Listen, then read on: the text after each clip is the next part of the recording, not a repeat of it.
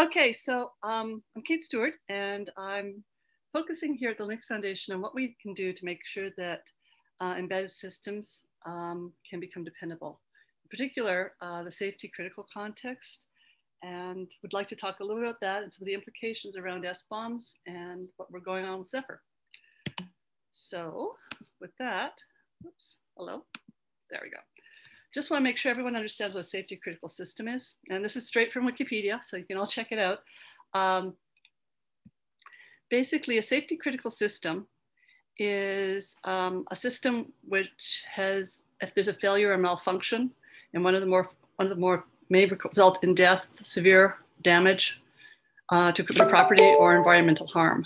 That's straight out of the definition. And obviously, this is something we don't want to see our software doing. So figuring out what we need to do from a system level, as opposed to a project level, is going to be key here. And this is sort of where we're sort of working our way towards. Oops, there we go. So the first thing is you actually need to actually inventory your system. You can't do system analysis unless you know exactly what's in there. And today, it's not always clear that people know what software is running in the application, as well as the operating system and firmware space sometimes, because people have, pulled things from various places and assembled them. But we also, now it is a pretty standard practice to have a hardware BOM. And we don't, there's usually a chip number or a chip ID. And when you start getting into it, there's a version, but that usually gets included in the BOM. But I think what we're going to need for safety critical is we need to have that full system beyond pretty much all the way from the application and traceability all the way down to the hardware.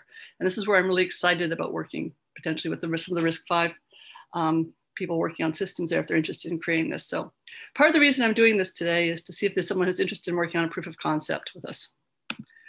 So XKCD is the source of a lot of truth out there.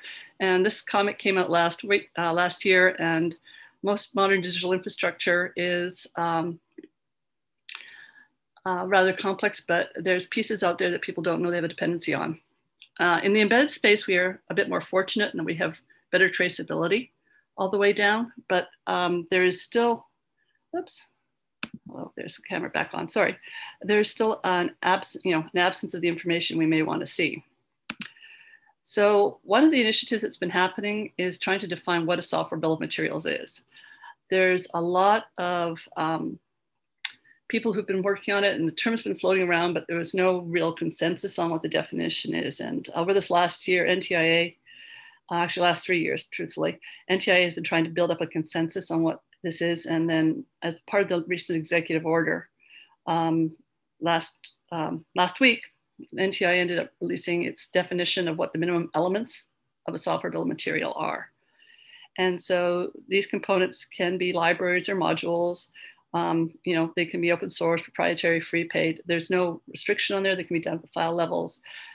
What we need to do, though, is there's certain elements that you want to have available, and you want to have the relationship between these elements so you can track down that dependencies trees.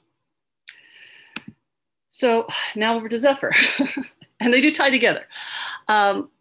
Zephyr is an open source RTOS, and it's basically started 5 years ago with the view that we wanted to be able to go after safety certification and have a secure RTOS. And so it is cross-architectural, and there's a RISC-V and a RISC-32-bit, RISC-V 64 and 32-bit ports available in the Zephyr repo. It's neutral governance. No one company controls it. Anyone's free to contribute. It's permissively licensed, and it's very modular and flexible. So you can only have to compile in what you need for an application, which makes it very suitable for embedded devices. And we are working towards going after safety certification with it. And so we'll hopefully be one of the few open source projects that's not under commercial sway that's actually open source, that has gone through some of the safety certifications. So this is what we're doing with it. Now, as I say, we have the RISC-V support sitting there. And actually there's over 250 boards in the repo, and there's over 10 RISC-V boards. I'd love to see more RISC-V boards being added, please. So if there's some ports you guys want to have going in there, please put in the pull requests. We're working on our 2.7 release right now, and that will be our next LTS, and that will be the starting point for our safety certification as well. So just to give you context, Zephyr is more than just a kernel. It's actually a full system. It's using things like kconfig, like the Unix kernel uses, although it is not Linux. It's also using the device tree. So having these devices, having things plug and play, interoperable, it's fairly familiar to people. And we have, as you can see, a rather good communication stack already integrated, as well as various basic services. Now, one of the challenges of open source and safety certification is the fact that you have different pace of development happening up at your tip, like the Linux kernel does. And then you want to potentially sort of have something you can base products off of that isn't changing as much. And so this is where we came with the long-term stable or support version. And from that, we're doing those every 2 years. And then from this one that's coming up this fall, we'll be going through the certification. So we're working on transforming some of the code base right now. So we're priming up for that. But one of the key things here is we are going to be going after 61508 SIL 3. That's the path we're planning to aim towards. And we have work ongoing with our coding guidelines have been established, and we're working on doing some code-based conversions to them to align up with the MISRA guidance that we've chosen, as well as some of the other things. And we're doing work internally in the code repos and trying to share best practices with other projects, other open source projects for traceability and compliance and requirements government.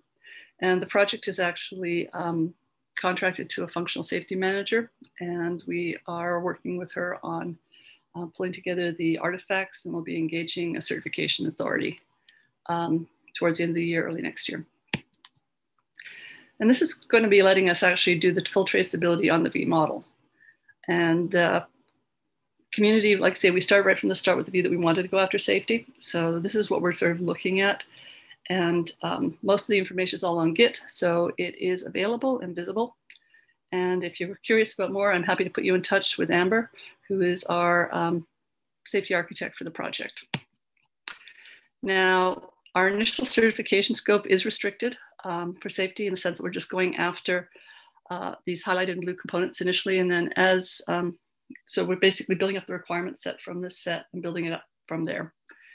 And we'll be looking initially at the 2x86 and ARM. And if there's people that are really strongly interested in RISC-V, that may be a dimension to start exploring.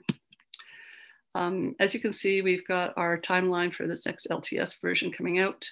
And we'll be starting to work with our certification authority, as well as building together the compliance and the various safety artifacts that are being called for as part of the collateral. So we have a pretty sweet set of these things, but one of the things that's obviously going to be needed is making sure that we stay secure too, because a lot of safety hazards can emerge from security considerations. And so we need to keep ourselves secure and know exactly what is there as we go through the 61508 certifications. So this takes us back to software bill of materials. So there's been software bill of materials have been in a variety of guidances. ANISA basically had the guidelines for securing the IoT of things. And then US Congress had the IoT Cybersecurity Improvement Act, both mentioned SBOM in passing as part of something that is a best practice to go after. And then in May, we had the executive order on improving the nation's cybersecurity. And in this document, there was 14 mentions of SBOM. And so there was also, NTI was tasked with publishing the guidance as to what really is an SBOM. Neither of the other two really went into that too much detail. So this was part of trying to actually say, okay, what really is this? And this is the start of what we can try to all build off of for automation and so forth. And so, the security team is very active in Zephyr. It's been active since the start of the project.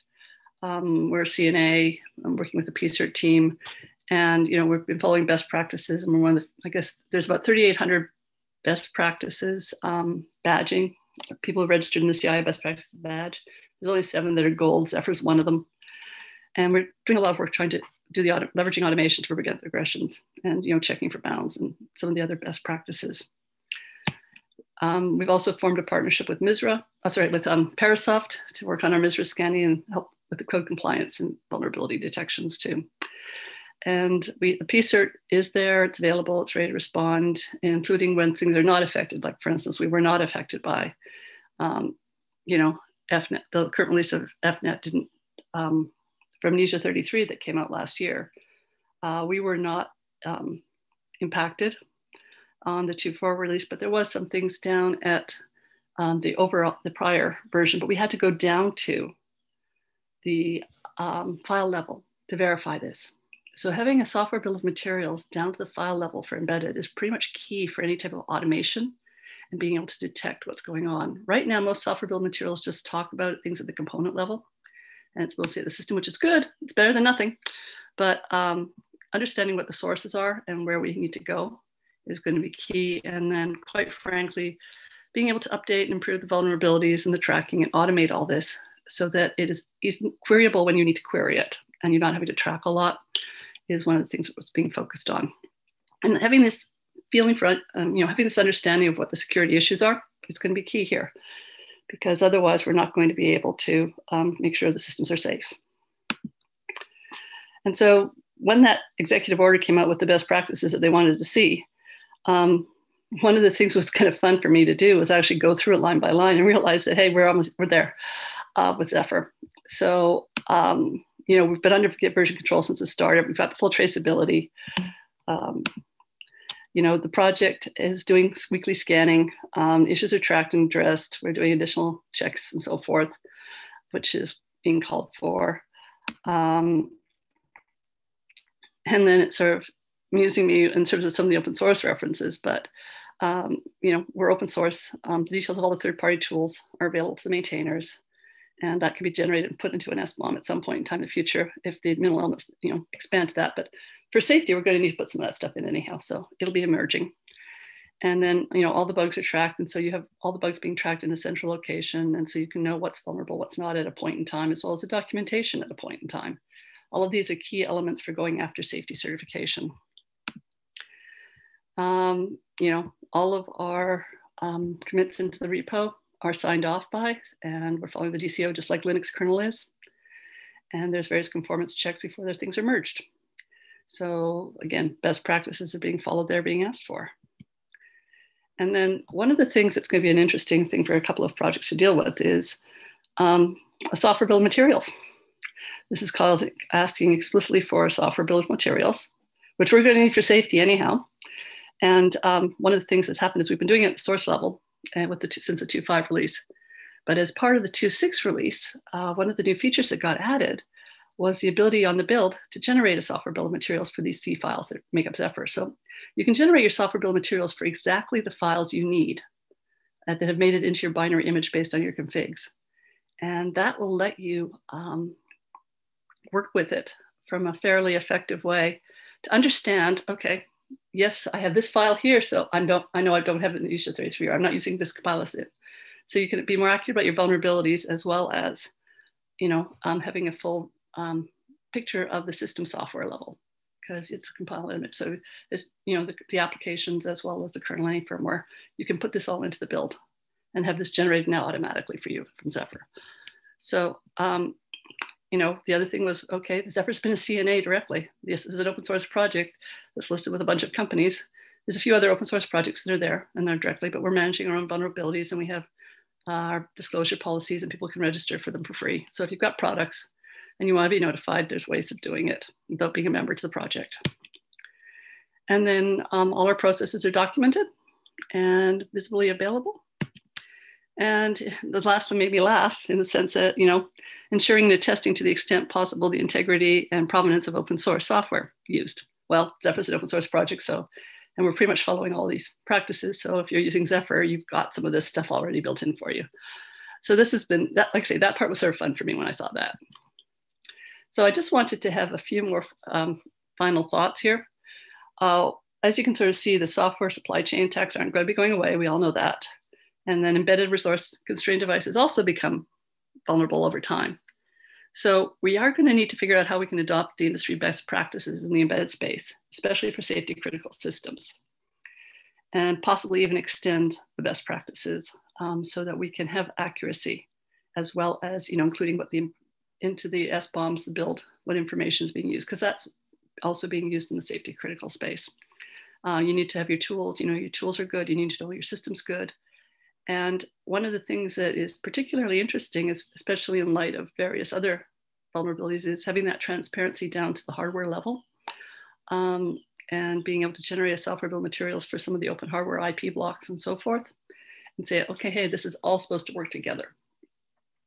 So one of the things that's got me pretty excited is the fact that with RISC-V and various scenarios, as well as the open hardware, we can start to actually look at creating prototypes, proof of concepts of a full true system bill of materials, where we're talking the software, the hardware, and the IP blocks for RISC-V. So one of the reasons I'm here and excited is to see if there's anyone that's interested in helping to partner with us to actually start to look at generating this proof of concept of what this would look like, and then start to influence some of the emerging bill of materials standards. And so with that, I think that's hopefully useful information for everyone, and happy to answer any questions. Yeah, it looks like, Kate, the one question somebody did have is if the slides will be available. So will you be uploading those into Sketch? I will upload those into Sketch after. Yeah. Like I say, some of this was like pretty last minute, but yes, you've got pretty current information here right now. Exactly, exactly. So thank you, Kate, so much. You can watch the Q&A for any other questions. And we are going to move on to our next presenter.